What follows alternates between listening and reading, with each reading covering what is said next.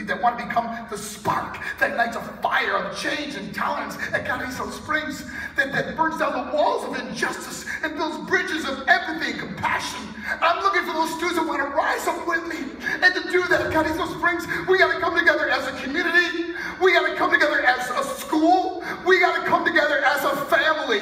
We can no longer back down. We can no longer sit down. We got to stand up, step up, and speak up against bullying and abuse right here at Carrizo Springs High School. And if you're with me on that, I would love to hear it right now.